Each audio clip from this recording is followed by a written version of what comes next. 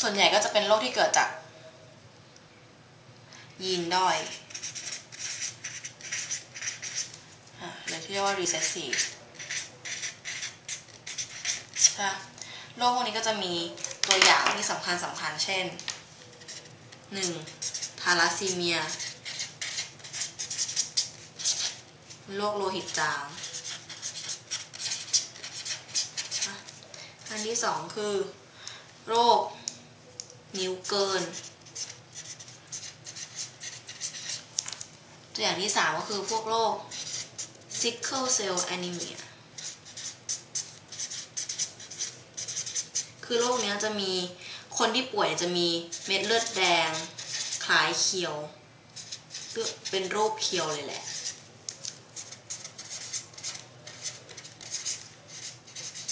นึกออกไหมว่าเคียวเป็นยังไงคือเม็ดเลือดแดงปกติมันต้องเป็นแบบนี้ถูกป่ะแต่พอเป็นอย่างเงี้ยเป็นป่วยเป็นโรคเนี้ยเม็ดเลือดแดงมันจะมีลักษณะเป็นแบบเนี้ยเป็นเคียวทำให้จับออกซิเจนได้แย่ลงต่อมา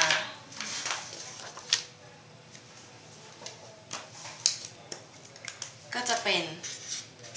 พวกโรคที่เกิดจากยีนบนเซ็กซ์โครโมโซมก็จะมีได้แก่ 1. ที่สำคัญคือโรคฮีโมฟิเลียอันนี้จะเป็นโรคแบบว่าพอเลือดไหลแล้วอะเลือดมันจะไม่หยุดไหลคือมันหยุดไหลยากอะโรคเลือดไหลไม่หยุดเขาบอกว่าโรคเนี้ยมันพบมากในราชวงศ์ยุโรปอะคือแบบพอมีการแต่งงานกันระหว่างพวกชนชั้นสูงราชวงศ์ใช่ปะ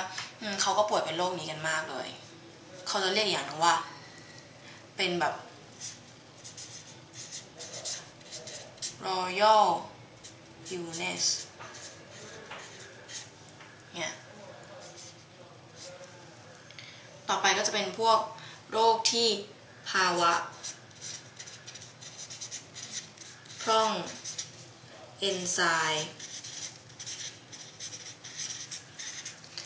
นั้นชื่อว่าเอนไซม์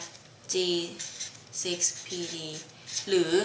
Glucose 6 Phosphate Dehydrogenase นะคะซึ่งมันจะทำให้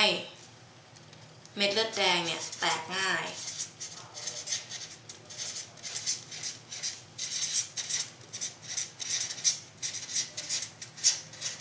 โรคเนี้ยนะต่อมาโรคที่ 3 ก็คือโรคตาบอดสีแดงกับสีเขียว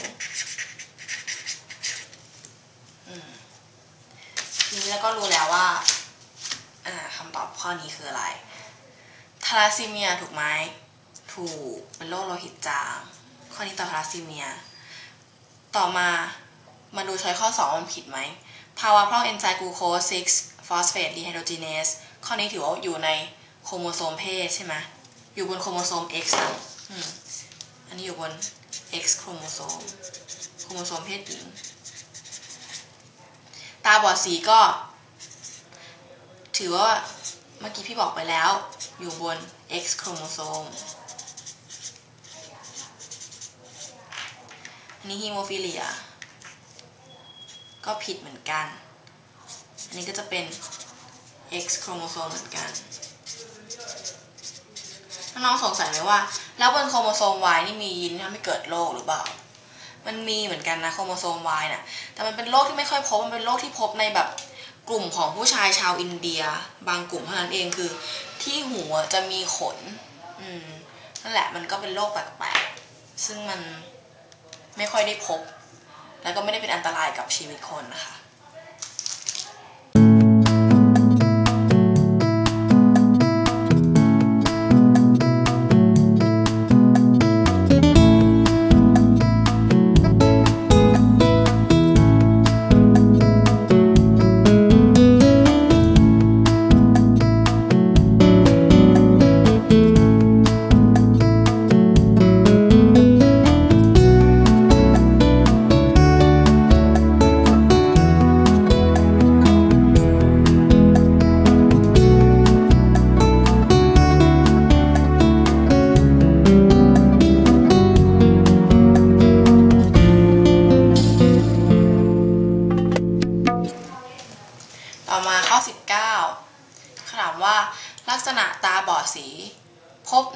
ชายมากกว่าเพศหญิงเพราะเหตุใด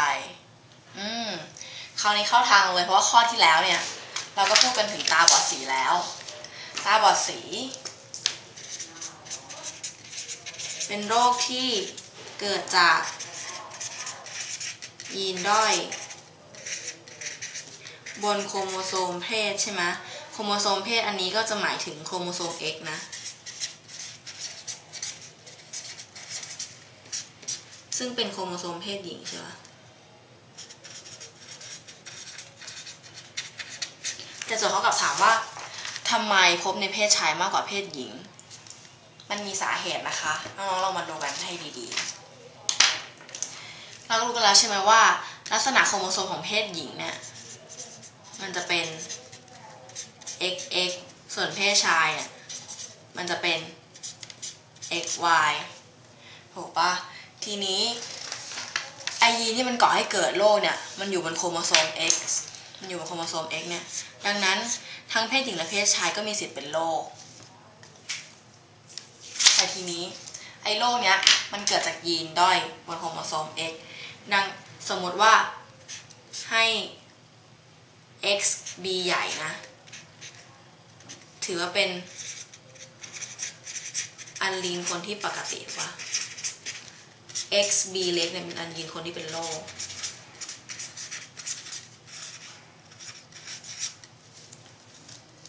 เมื่ออยู่ในเพศหญิงเนี่ยสมมติผู้หญิงมีลักษณะเป็น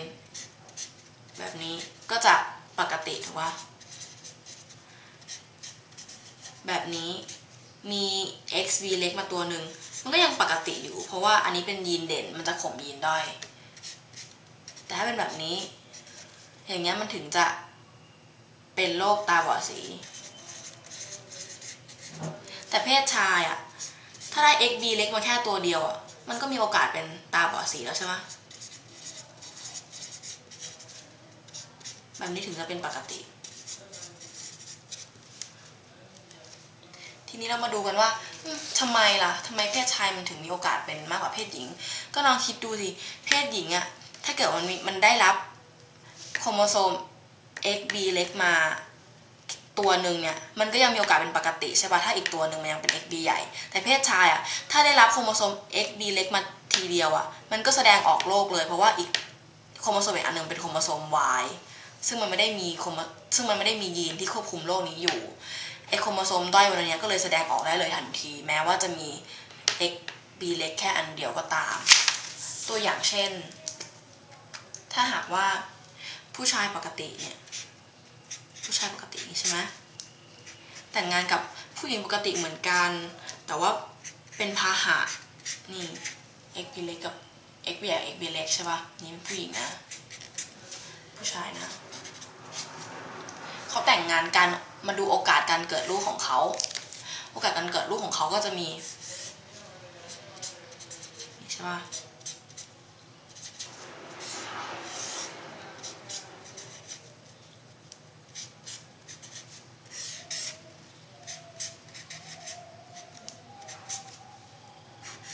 อันนี้สุดท้ายก็จะเป็น XB เล็ก Y น้องจะดูถ้าอย่างเงี้ยแม่เป็นพาหะพ่อไม่ได้เป็นลูกสาวที่ออกมาเนี่ยก็ไม่มีโอกาสเป็นเลยเพราะว่าจะมีไอบีใหญ่จากพ่อเนี่ยมาคอยค้ำบีเล็กจากแม่เอาไว้ใช่ปะเห็นปะลูกสาวอ่ะเนี่ยปกติทุกคนแต่ลูกชายอ่ะคนนี้ก็ปกติก็รอดไปแต่คนเนี้ยจะเป็นตาบอดสีพอได้รับ XB เล็กจากแม่ที่เป็นพาหะ